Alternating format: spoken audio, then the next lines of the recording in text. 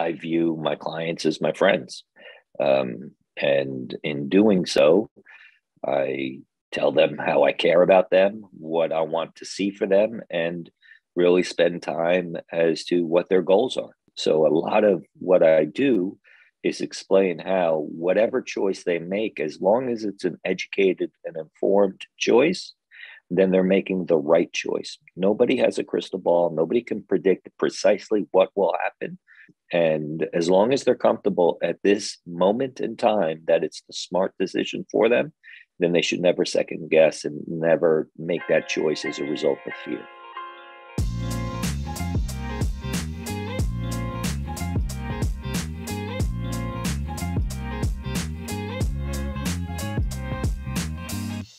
Hey everyone, welcome back to Answering Legal's Everything Except the Law podcast. I am your host, Nick Werker. If this is your first time tuning in, this is the podcast where we share expert advice on all the parts of running a law firm that attorneys weren't exactly trained for back in law school. Now, joining me for this episode is Andrew Finkelstein. Andrew's an accomplished litigator representing victims in wrongful death and catastrophic personal injury cases. Additionally, he teaches advanced trial practices at an online trial school and has a new book out in which he tells his clients incredible stories of tragedy and recovery. We're going to be talking about it all on today's show. Andrew, thank you for making time for us today. Hey, my pleasure. Happy to be here. Well, so just to get started, can you tell me and the audience a little bit about your legal background and share with us some of your career highlights so far?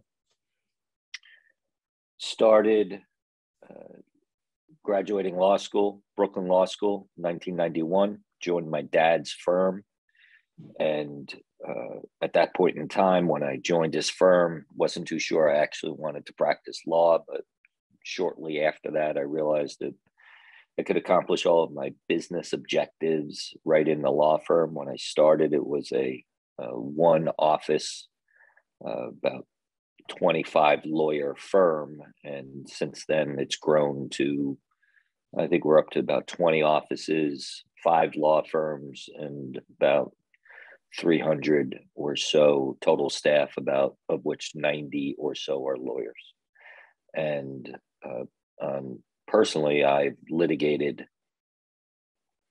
almost every type of injury type of case, from complex pharmaceutical cases to product liability cases to car crash, fall down, construction site, ranging in injuries from certainly in the beginning of my career was less significant injuries, but still significant to my client, through up into wrongful death cases, amputation cases, individuals who have become blind, a whole host and range of catastrophic injuries. And the book I wrote is entitled, I Hope We Never Meet, because if we meet, that means, and I'm talking to you professionally, you don't want to be speaking to me. It just means you or a close family member has been really badly hurt.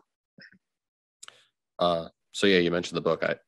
And listen, I hope that whoever's watching this never has to meet you, at least in that regard. But so your book is called I Hope We Never Meet: Client Stories of Tragedy, Recovery, and Accountability from a Life in Deterrence Law. Can you tell us what the book is about and your inspiration behind writing it? It's a compilation of stories of cases that I've handled, but they are not one-on-one. Each paragraph, I think there are 9 paragraphs. I'm sorry, chapters, and 9 chapters. And they are not an individual case study, but what they are is maybe an aggregation of facts of 4 or 5 cases that I've handled, and I put them together, changed the names, but the core essence of what happened is the cases that I've handled, and each one tells a different story of challenges that my clients faced and how they overcame those challenges. And I intersperse some legal concepts throughout, strategically, what was accomplished during the course of the litigation or the particular trial. And they hopefully inspire people to see the light at the end of the tunnel. And it's a book of hope not really tragedy. You know, and I really talk about the arc of emotions that people go through during the course of litigation, and immediately following a tragedy, it just changes over time. I personally, I mean, I've never had to deal with anything like that, but I like that you said that the book is supposed to be a story of hope, because at the end of each one of those, I guess, trials that you've litigated, there's some sort of resolution to something that might be so senseless. But I do, so most of our audience obviously is made up of lawyers. And I know that you talk about trial strategies and outcomes and things along the way, but what are some other things that attorneys would sort of get from reading your book, seeing how you've gone about working with clients who are already dealing with extremely difficult circumstances? I would hope that it might provide a little insight as to how to treat clients, to give a little insight as to what clients are looking for in their representation. It is not about money from a client's perspective, although many lawyers may think it is. My experience is that it's always about something other than money. Money happens to be the tool with which we can bring some closure to what's happened to them, but it is not the outcome that anybody is seeking. It is an emotional closure as to what drives them and the outcome that they're seeking, and what are the various emotions along the way. And I would hope that attorneys, if they haven't thought through what their clients are facing, not just on an economic perspective, but an emotional perspective, it might provide a little bit of insight as to not just what clients are faced with, but also some potential approaches on how to work with clients in those situations. That's interesting, because it's like, what other, I mean, we have no other medium of providing closure other than money when sort of these tragedies happen. Well, it's the money isn't always the closure. It's the jury verdict. I just finished a case yesterday where the jury rendered a verdict and affirmed my client's position that he was secure in his belief that he was not the main factor as to what brought about his event, while the defense, and the entire defense, was blaming him. And we ended up settling it for a substantial amount of money. But there's no doubt in my mind, it's not the money that really will bring him the closure. It was that jury verdict of confirming for him what he believed all along. And it was 6-year litigation. During the entire 6 years, he was being told it was his fault when he truly believed it wasn't. So that component of it is just an important aspect for him to be able to move forward in grappling with what happened to him. I never thought about it like that. Yeah. And, totally and right. Look, the other things I talk about in the book, and what I truly believe, is really what's our role as attorneys and as counselors, because we are counselors at law, is not to make the decisions for our clients. And I talk about this in the book.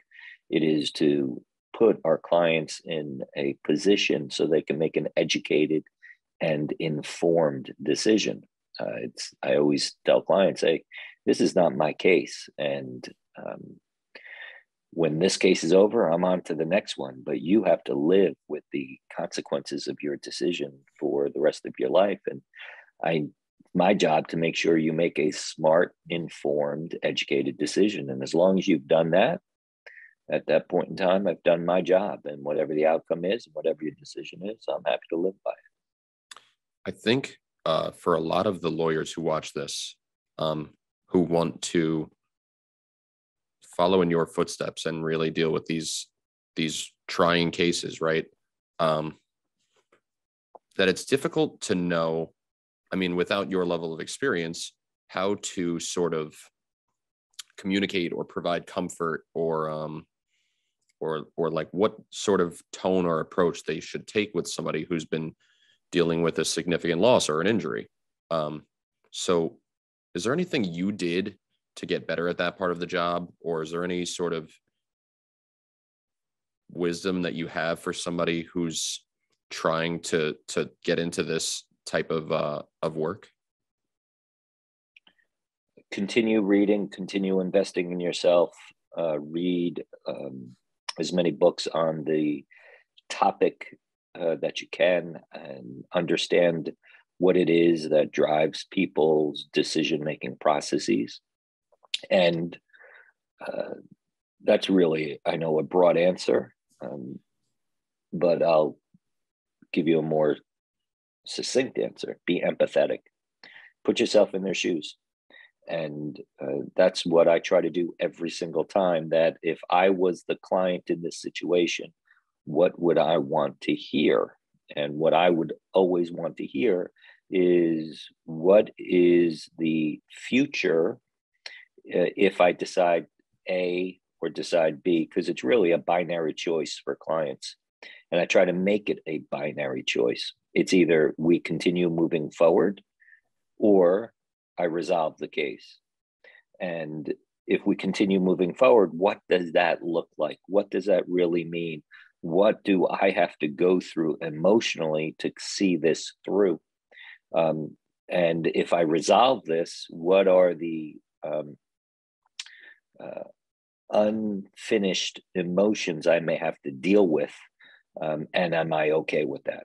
So it's really trying to explain that binary choice and the road that the binary choice, with the selection of one of those choices, takes you down. And I think that if an attorney can do that effectively, then a client is greatly appreciative. And I really don't take ownership of the client's decision. They often want me to, but it's not my decision to make. They have to make that decision on their own. Sometimes they don't feel competent to do so. But that if they don't feel competent to do so, I think that is a reflection on the attorney and not the client. You have to work a little bit harder so that they feel competent to make an informed, educated decision. And if you've done that, then they have to own the decision. And then there's nothing and no one that they can blame if the outcome isn't what they had hoped. And equally as so, if the outcome is exactly what they had hoped, then they can take all the credit too. We're simply a vehicle to allow that to happen. So I'm curious because it seems, and I've spoken to plenty of lawyers on this podcast that have said to me on the show, recorded, that lawyers have an empathy problem because they oftentimes, like what you're saying, they remove themselves and they don't take ownership of their client's decision or their outcome or anything like that. But you seem more compartmentalized, that you actually do empathize with the client, and that's why you want to get them a good result. But at the same time, you just try to keep them informed and let them make their own decision. Is there, I don't know, the strategy is not the word, but how do you work on separating your ownership of the client's decision and outcome from your empathy with them while taking on their case? It's not a bright line separation. I get emotionally invested in it as well, and I view my clients as my friends. And in doing so, I tell them how I care about them, what I want to see for them, and really spend time as to what their goals are. And because they themselves don't know and don't understand, that's what I talk about in the book. They themselves don't understand the pressure that's resting on their shoulders during the course of litigation.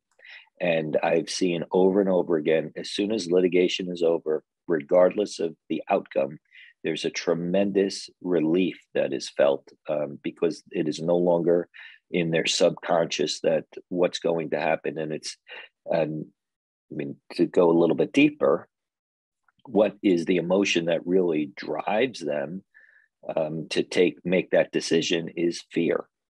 And the fear of whether they choose to go forward or if they choose not to go forward, the fear of making the wrong choice. So a lot of what I do is explain how whatever choice they make, as long as it's an educated and informed choice, then they're making the right choice. Nobody has a crystal ball. Nobody can predict precisely what will happen.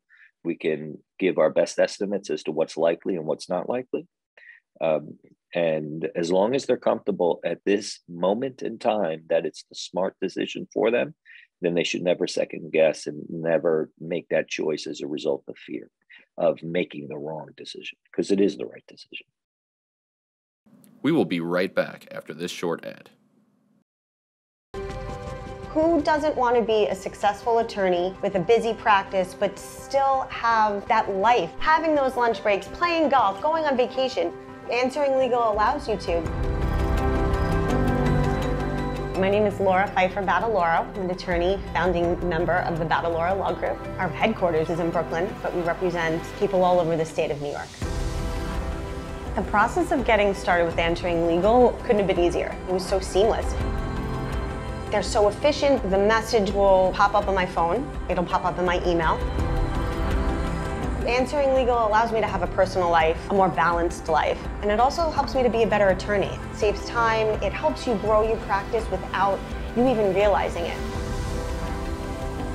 Getting started with Answering Legal, it's the best thing that we've ever done. It pays off in spades. It's been amazing. I couldn't live without them, really. That's a good answer. You can still be emotionally invested, but help them make a decision. It makes sense from that standpoint, but it's just it definitely seems a lot harder than it sounds. It's definitely hard. It's not. First of all, you're not trained on this. There are no classes on this. There are no books in the things that I'm talking about. It's through lots of experience in dealing with many, many clients over the years that this evolution of the process that I'm describing evolved. I didn't start this way, that's for sure. So would it be fair to say that that's part of the reason that you started this free trial advocacy training for attorneys? I know that teaching lawyers is a passion of yours. So would it be fair to say that? And could you expand on what the school is and how it came to be? So a passion of mine definitely is teaching. And a good friend of mine, Richard Newsom, had started this entity called the Trial School. And his approach, I had taught at a previous trial college, really started by trial lawyers, only for trial lawyers. But Rich's concept of the trial school, what I liked about it the most is that it draws upon different disciplines within trial work. And when I say disciplines, there are different beliefs on how to actually litigate and try cases. And they are not mutually exclusive. If you can intertwine them, you can be quite effective, but you have to be a student of all of them. And he calls it the mixed martial arts of trial litigation, because you're combining different strategies. And when he was kind of just getting started on it, and he asked me to get involved. So I did, and we've been quite successful in increasing the membership and putting on the programs. But my only qualification for Rich, for me to be involved, was a commitment that it would be for free, that I'm not doing it, and nobody should be doing it for any reason other than paying it forward. And we were able to attract what I think is an all-star group of trial lawyers who give programs, and it's all on a volunteer basis, and nothing's ever there's no membership fee. It just, the only way you qualify is and you have to certify, and we check every 6 months that you do only plaintiff's work, because frankly, I say things in that environment that I would not say on this podcast, because it is a lot of the secret sauce that we all use throughout our litigation. And I think the best way for me to learn is by teaching. That's why I do it. And the more I talk about it and I work with lawyers across the country, I'm engaging in self-improvement as well. So it's almost a little bit funny for me to be asking you this, because usually I ask somebody who's in your position on this show why they should invest their money in a course like yours, or their money in a platform like yours. But being that it's free, why do you feel? Look, I'll interrupt you. I'm sorry, but Yeah. When you say invest their money, money's fungible, and I don't mean to be flippant about it, but money is just money. You can make more money tomorrow, and going forward, the most valuable thing we all have by far and away is time. That's the thing you don't get back. So if people want to just invest money for the sake of the appearance that they're investing in themselves, that's not the true investment by expending money. The true investment is the dedication to the time and energy it takes to learn the various skills necessary to try cases in a really smart, efficient way. And that just takes an investment of time. And there's nothing more valuable than that anybody has. I couldn't agree with you more. And so being that we're in agreement about obviously time being that important, how valuable do you think this type of course would have been to you during your early years as a lawyer? Invaluable. I part of what I teach and go through are all the mistakes I made, and they were real. I'll just define them as rookie mistakes, and those rookie mistakes were made because there was no platform like the trial school. There were no books that are that now there's many books, but there were. If they were out there, I didn't know where they existed when I started practicing. And then in the late 90s, really, I would say starting in about 2005, 4 or 5, many really accomplished trial lawyers started writing books that are really insightful. And if I had access to that information, it would have been, I don't know, it would have materially changed my career, but I certainly wouldn't have felt the sting of some of the losses that I had. But that's okay. That's you learn more from your losses than you do your wins. So it was a hard knock education. I'll put it that way. I am very big on always asking for advice and trying to get the wisdom of people who have gone before me and made the mistakes. But I do often say that life is the teacher, you know. But since 2020, obviously, with everything going on, we've seen a lot more actual trials, you know, litigation start to take place virtually. As someone who's been participating in trials for a lot of years, I'm curious what your thoughts are about the online trial experience. Does the convenience of it make it worth it, or is the virtual nature too restricting for lawyers? So I'm in the minority. I'm on the executive board of New York State Trial Lawyers when this went, everything went virtual, and I was at the forefront of trying to get the court system to participate and sanction virtual trials. And I got a lot of negative feedback from my colleagues, but having done, I do a lot of focus groups. I've done hundreds, and I was already doing focus groups online, that it is a different skill set and a different presentation necessary, but I believe you get as good, if not a better result, during a virtual trial. Although in New York they don't exist, but I definitely did some mock virtual trials. But I believe that they are more efficient and better than often in-person trials, because it puts a tremendous amount of pressure on the trial lawyer to be really efficient and prepared, because if you're not prepared, you're not going to do well in a virtual trial. But if you are very prepared and know exactly the line that you're going to take and the theme, and have a throughput from your jury selection right on through to your summation, it could be very, very effective, because you have the ability to truly direct jurors' attention to exactly what you want through the use of technology. And that is very hard to do in a courtroom. I just literally resolved a case yesterday after 3 weeks of trial, and it was not nearly as easy to keep their attention on what I wanted their attention on in the courtroom as opposed to on a computer screen.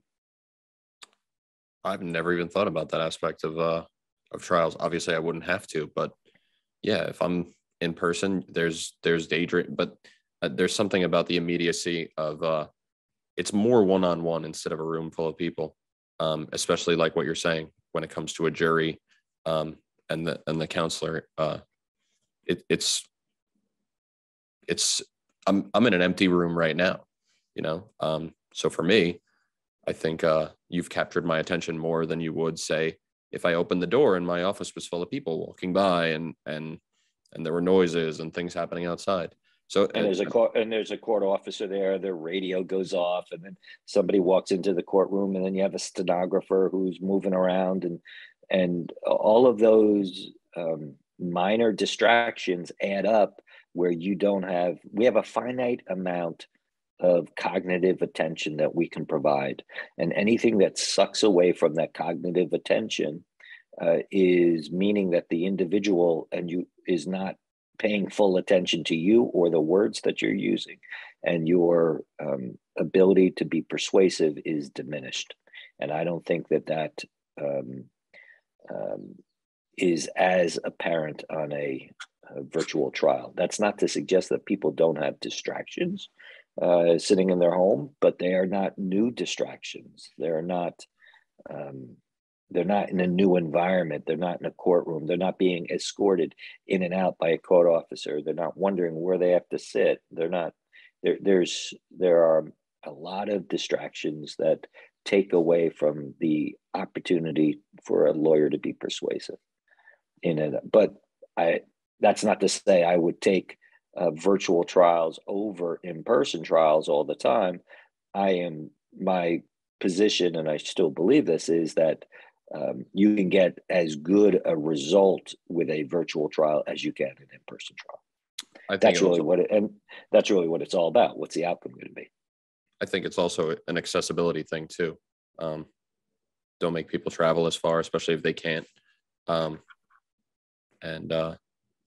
don't have to get into all that. You're obviously much more versed in that topic than I am. But I do want to let our listeners know.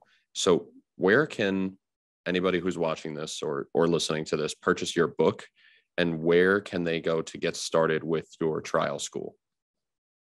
Well, the book is Amazon or Barnes & Noble or any online bookseller. They can purchase it. And the trial school is trialschool.org. Easy. And very easy. So, Andrew, I'd like to not waste any more of your time, your valuable time. But I appreciate your time today. I want to thank you so much for joining me. Thank you to all of our listeners. We hope you enjoyed this conversation, and we'll be back with another episode of Everything Except the Law soon. Be sure to check out previous episodes of our show on Apple Podcasts, Spotify, Anchor, the Answering Legal YouTube channel, and of course, everything, the trial school and Andrew's book will be linked in the description. See you next time, everyone.